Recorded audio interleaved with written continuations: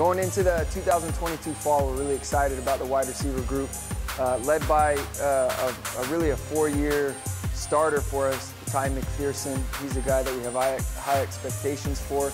He's been productive for us since he was a freshman in 2017. He'll be surrounded by some other guys who have played roles, but expect that role to expand here in the fall. John Christensen, Hayes Hadley. But there were some guys that really stepped up this spring that showed their progression, commitment to just the work that we've asked them to do, to build their bodies, to build their minds. Jacob Sharp, Devin Ford, Colby Samuels, all younger guys who've really grown, and we expect to play a role this fall.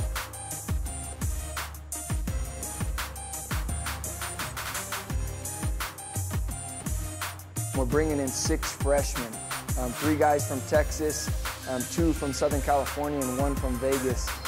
All bring a different skill set to the table with speed, the ability to track the football, to separate. We're excited about the dynamic that these young guys are going to bring to our group.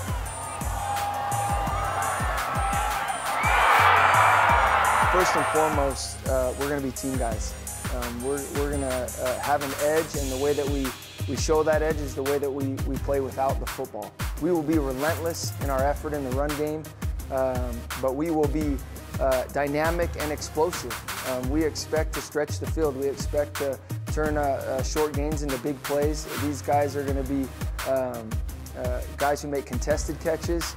They're going to elevate and attack the football when it's in the air. Really what it means to be a wideout at Weber State, you're going to be tough and you're going to be a playmaker.